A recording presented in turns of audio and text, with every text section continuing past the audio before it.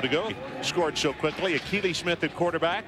Saladin McCullough, the leading rusher in the Pac-10 this year, along with Eric Wynn. And the receivers, Spence, the tight end, Johnson, who scored, and Hartley. And the offensive line, they don't have a lot of reserves here. Aguirre, DeVries, Moan, Daly, and Clues. Daly probably the most consistent. Clues has played every position on that offensive line except center.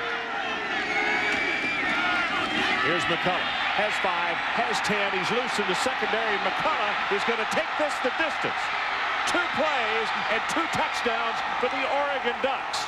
76 yards.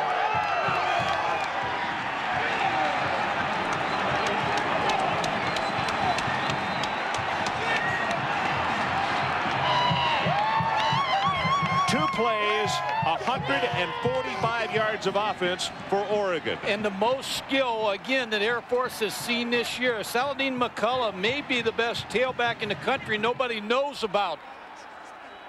Outstanding running back, you see, with a good cutback here, good moves in the secondary, and the speed now to take off and lead Tim Curry, number 5.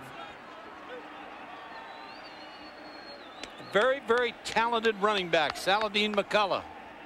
And it also breaks the rushing record that he was going after. Ahmad Rashad, who was Bobby Moore at the time at Oregon, is the man who held it. Ron, this is so important. Again, when you're playing a wishbone team, you jump out early. Force the wishbone team to play to your tempo, not to theirs.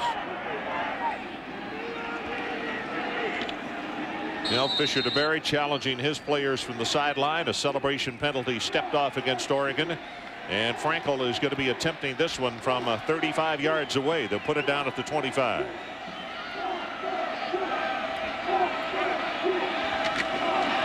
It's a low pass, and the kick is no good. Wide left.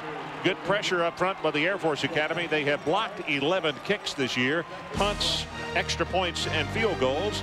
So there's a break in the action. 13-0, Oregon.